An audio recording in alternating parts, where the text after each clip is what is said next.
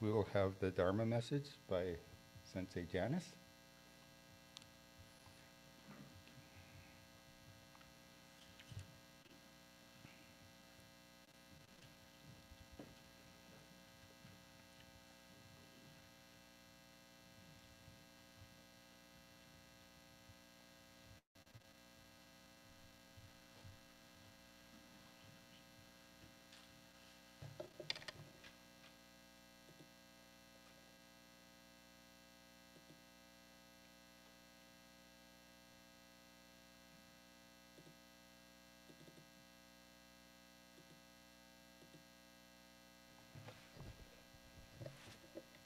Good morning, everybody.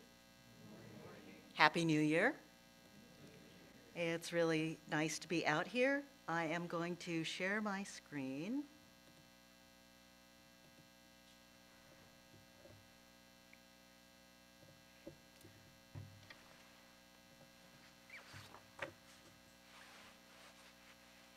Namo Amida Butsu, Namo Amida Butsu, Namo Amida Butsu.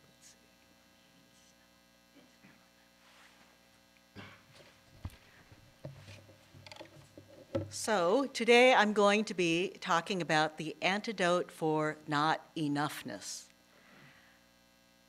I'm going to be talking about an illness, one that infects almost every person at one time or another. And no, I'm not talking about COVID-19 or the common cold or the flu. This ailment is something that I call not enoughness, and it creates much of the unhappiness in our lives. So what is not enoughness? Not enoughness is the name I made up for an all too common feeling.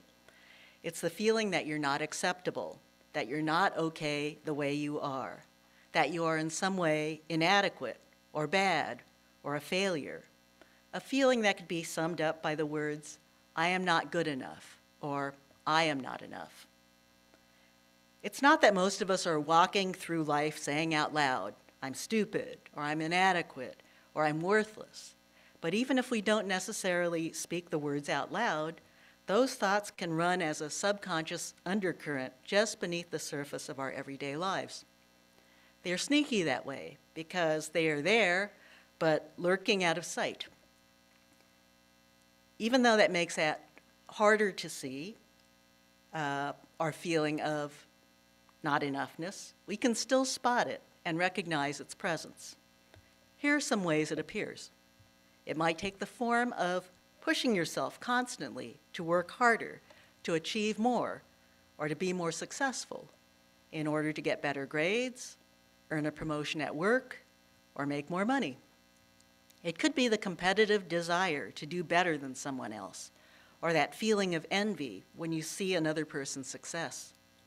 Maybe it's when you hear the nagging voice of self-criticism and self-doubt in your head saying, you should have done better. Or that feeling of not enoughness could come out in what we don't do. Not applying for a promotion, not resisting when someone treats us badly, or not taking care of our health. Where does not enoughness come from? We aren't born with this feeling. A newborn isn't aware of external expectations or judgments. It doesn't feel any need to meet them or resist them or to feel bad about them. A baby is purely and simply itself. It expresses its wants and needs immediately and loudly without fear of judgment. An infant doesn't think, if I start crying at the top of my lungs in the middle of the night because I'm hungry and I wake my mother up, she'll be mad at me, and that means I'm a bad person. No, not enoughness is not something we're born with, but it's something we learn. That learning process begins very early in our lives. As babies grow older, they soon develop awareness. We become social creatures, aware of the existence of other human beings and responsive to their actions. We learn from our parents, families, and other caregivers, and later on from our teachers, our peers, and from society as well, that they have expectations for what we should do, and that it is our job to fulfill them. These expectations or demands come to us in various ways. Some may be stated in words, in rules like boys don't cry, or in specific criticism of you or your behavior like you're always so noisy. I think my mom would say yakamashi. They might be conveyed through a disappointed or angry look, a tone of voice, or even physical violence. They could be communicated through things that aren't done, like not listening to you, or ignoring you, or neglecting you. The messages each of us receives may differ based on the culture and time period we live in, our individual family circumstances, and our personal characteristics. But they are all around us and as pervasive as the air we breathe, bombarding us from every direction, including from our parents, our peers, our teachers, advertising, social media. Of course, not all the messages we get have the potential to make us feel bad. We get plenty that are helpful. But right now we're looking at the problem of not enoughness, so I want to talk about how the unhelpful messages operate. How does not enoughness cause unhappiness in our lives? As a child grows up, they are bombarded by these messages that tell them they need to act a certain way, look a particular way, do specific things, be a certain kind of person. And as we all know, children are like sponges. They notice everything and absorb it all. As very young children, we depend on our parents not only to take care of us physically, but also to give us love and approval. We can't risk losing that. So from a physical and emotional survival standpoint, a child's only conceivable response to the expectations and demands of our parents is to comply, to do what they want rather than what we feel like doing. So we adapt by obeying and stuffing down the part of ourselves that doesn't want to follow those messages. And if we can't, won't, or don't do what is expected of us, we blame ourselves. This sets a pattern for the rest of our lives. Prioritize external demands over what we truly want. There's another source of not enoughness that I need to acknowledge. Apart from the expectations that are placed upon us regarding the things that we do, there is also the not enoughness that comes from being viewed negatively by others for who we are or who they perceive us to be. This can be especially toxic and harmful. Negative, or even supposedly positive, but nevertheless harmful expectations or messages can be directed at you based on the basis of factors such as your race, ethnicity, gender expression, or socioeconomic status. The messaging can come from society at large, for instance, the stereotype that Asians are passive, or the idea that females aren't as good at math and science as males. For example, I had a friend who told me that their high school teachers declared that they were, quote, not college material because they were black. What messages did they receive from that? That they were inferior because of the color of their skin, that they were not smart enough to go to college, that they were not going to be successful. This person did go to college and to law school and went on to become a judge. This person who had been told they were not college material was appointed to the board of trustees of their college. Yet the stamp of this early judgment of unworthiness was a trauma they remembered with bitterness and continued to carry with them. Unfortunately, while the messages we get are external, coming from outside us, we internalize them. We absorb those expectations or those beliefs and the assumptions underlying them and make them a part of our own internal belief system.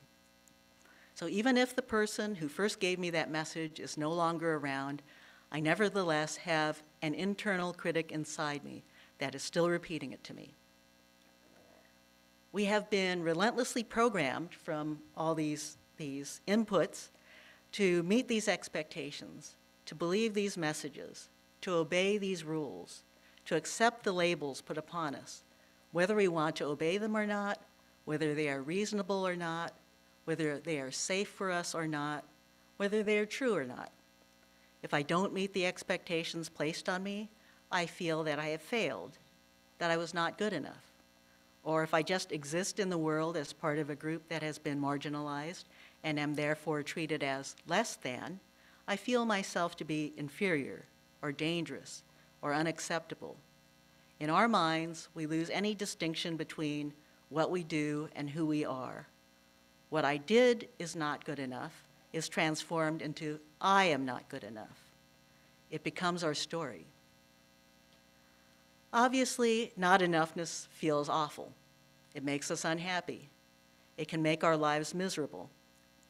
Who wants to feel that they're inadequate or a failure or despised? So not surprisingly, we do whatever we can to try to stop feeling bad. Unfortunately, the strategies we commonly use to do this are false cures for not enoughness. When we're told that we're not good enough, one thing we might do to stop feeling bad is to try to fix ourselves by doing it over, trying to be better, or attempting to be perfect. This is our automatic response to the perceived consequences of failing to meet expectations. So our internalized inner critic scolds us, and then we flog ourselves into working harder and trying to do more or better. We try to compensate for our feeling of not enoughness by overachieving. We and society might even tell us that this is normal, that everybody needs some motivation. We might even be praised for it.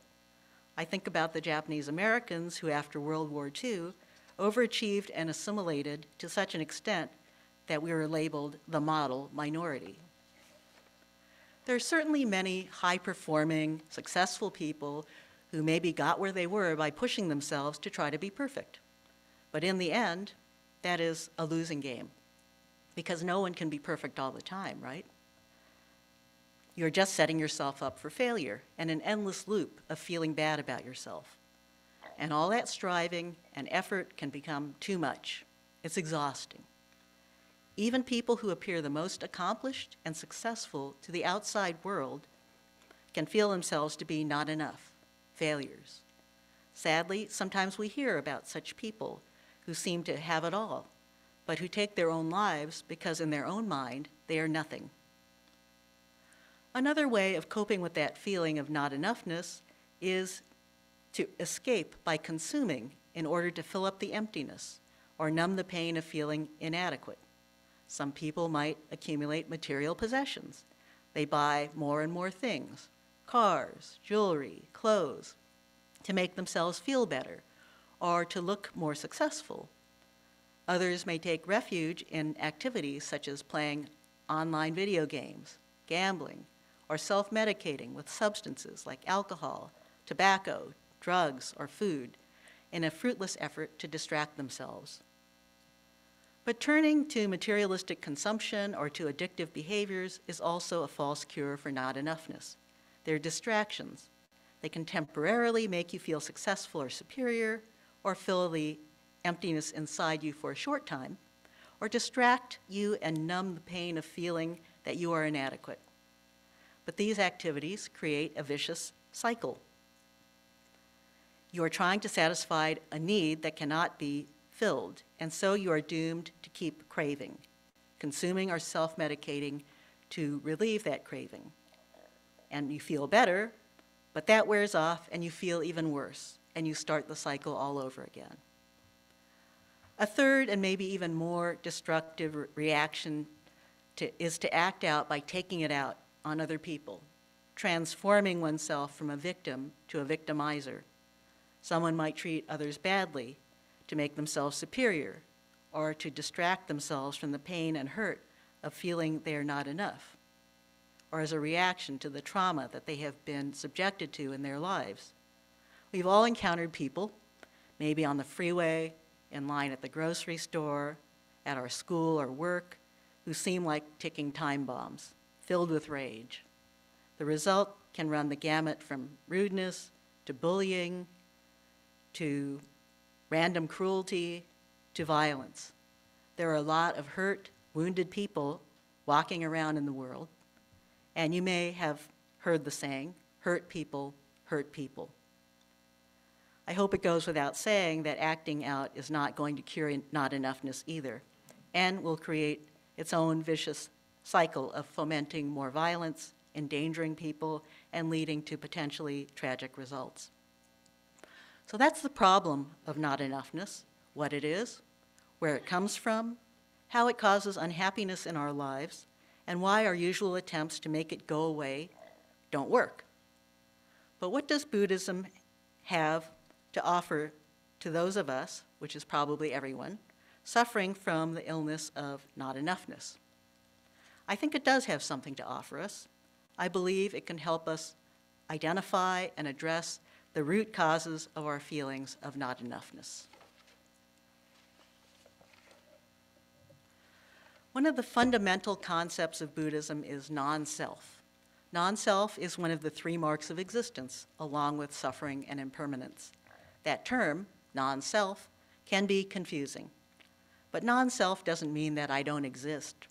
Rather, it means I have no permanent, unchanging essence. What I think of as my self is actually just a collection of sensations, feelings, perceptions, inclinations, and thoughts that are constantly changing from one moment to the next. My mind wants to take those things and assemble them into something that it thinks of as my self. That is supposedly the permanent essence of me. If I believe I have a permanent, unchanging essence that is myself, I see myself as unique, separate, and independent from other people. I think that I control my life. But that is an ego-based perspective in which there is a me over here and there's everything else over there. This is a dualistic view of the world in which I see everything in life as being either one or the other. Myself or others, good or bad, right or wrong, success or failure, superior or inferior, them or us. We pass judgments on things. We see the world as a place of scarcity, struggle, and competition. That kind of thinking causes suffering, causes me suffering, because it creates and reinforces a sense of separation and alienation between me and everything else in the world. When you look at the world in this way, you are vulnerable to the idea that you have to be perfect, the best, successful in fulfilling the expectations placed upon you, because otherwise you would be imperfect, the worst, failing to meet those expectations. This figure, this idea of the self that our mind has created and is attached to, is built upon these dualistic, externally imposed expectations, standards, and values that we have internalized. But we cling to them, even though they lead us to feeling not enoughness, because we've internalized them as part of the identity we have constructed for ourselves. It's all about me and protecting that self-identity. In that slide describing the feeling of not enoughness that I put up earlier, all those phrases start with I. It's an ego-centered view of the world. However, if we adopt the Buddhist view of non-self, we see that there is no permanent, independent, separate me. Instead of perceiving the world in a dualistic way, we see the world through the eyes of oneness, understanding that everyone and everything is interdependent and interconnected. We understand that separateness is an illusion. In reality, everything we do affects others. In reality, our lives are made possible by countless causes and conditions. We don't do it by ourselves. Buddhism also shows us that we cannot cure our feeling of not enoughness by trying to make ourselves perfect or distracting ourselves from the pain of not meeting expectations. The first of the Four Noble Truths is that suffering is a fact of life, and the second is that the cause of suffering is desire or craving. The desire to be perfect, to earn love, approval, or success is a craving, and it is one that can never be satisfied because perfection is impossible and external validation is uncertain. So we are setting ourselves up for disappointment and suffering. Similarly, trying to distract ourselves from the pain of not enoughness with consumption or compulsive behavior or addictive substances is also feeding a craving that cannot be satisfied and that only causes an endless cycle that leads to more suffering.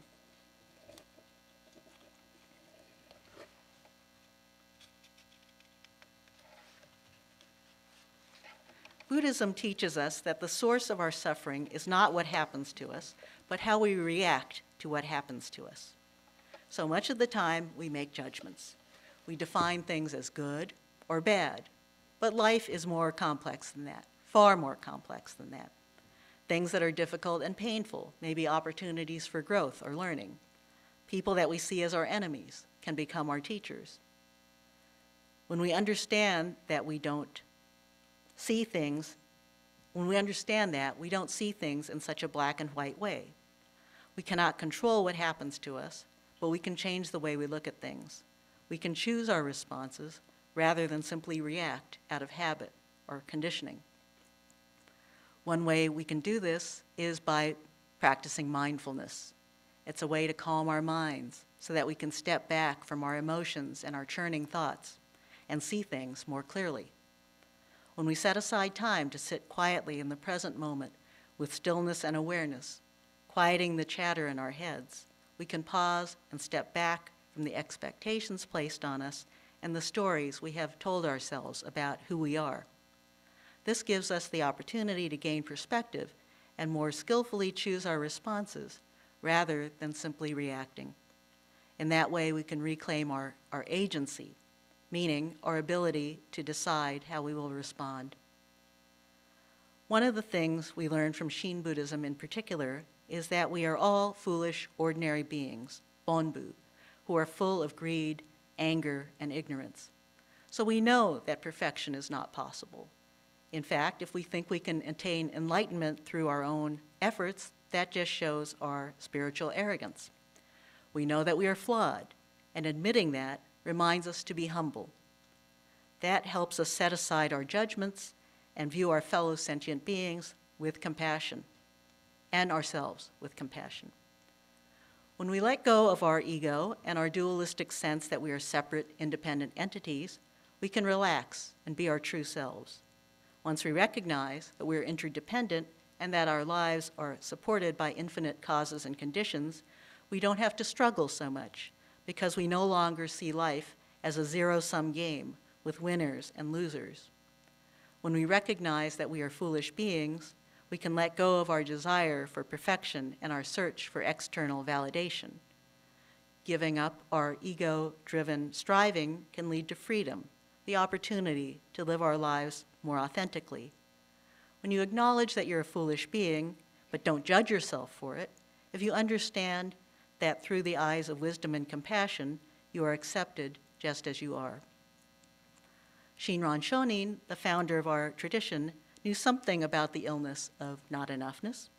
He spent 20 years as a Tendai monk on Mount Hiei, studying Buddhism with great diligence. When he realized that despite his efforts, he had not yet reached enlightenment, he felt himself to be a complete failure. That was the point at which he left Mount Hiei and set off on a different path, becoming a student of Honen and following the Nembutsu teachings. This feeling of not enoughness, I think, is the turning point that enabled him to abandon the self-power idea of striving to meet external goals of perfection and enlightenment. It opened his eyes to the truth of oneness, the importance of being humble, and the wisdom and compassion of Amida Buddha. Is it easy to pursue this antidote to our not enoughness? It is not. It is hard to push back against the expectations, the programming, the messaging that we've been bombarded with since infancy. It's hard to give up the illusion that we can just do better or be perfect, and if we do that, we will be acceptable. It's hard to close our eyes to the temptations of consumption, materialism, and substances that say to us, I can help you escape your pain. It's hard to give up our ingrained mode of working harder, trying to be better, aiming for perfection that was our security blanket, the only way we knew how to feel accepted and validated. It's hard work, but at the end is awakening, freedom, and authenticity. The mind of not enoughness is dualistic and self-centered. It accepts the external messages and expectations imposed on us and adopts it as a part of our identity. It is insecure because it relies on external validation from others that might not ever come. It is reactive, acting out of insecurity, social conditioning, and habit. It is the mind of resistance, telling us that life is a fight, and if we only work harder, we will eventually be worthwhile and acceptable. The mind of the true self, on the other hand, knows that we are all interdependent.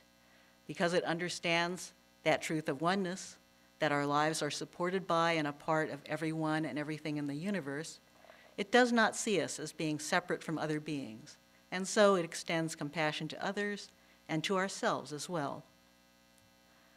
The mind of the true self is not bound by external expectations or reliant on approval from outside ourselves. It is free to be itself, naturally. It does not react blindly out of conditioning or habit, but pauses, reflects, and chooses its responses skillfully.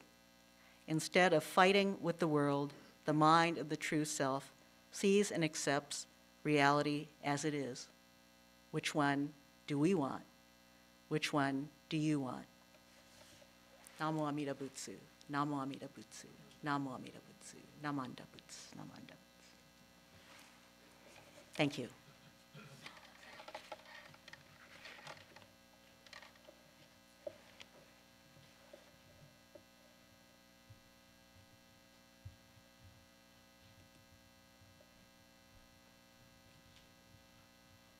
I'm sorry, I'm going to try and close out my screen, so I just got to figure out how to do that.